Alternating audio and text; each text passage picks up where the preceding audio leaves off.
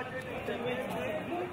They assume that the building they are coming out from is a workplace which has caught fire.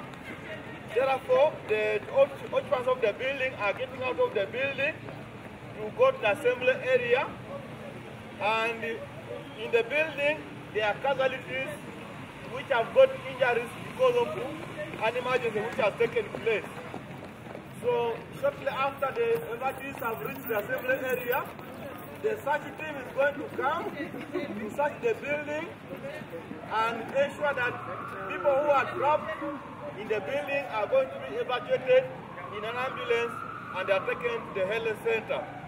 This is what is going on right now. An ambulance team is coming to respond to search the building.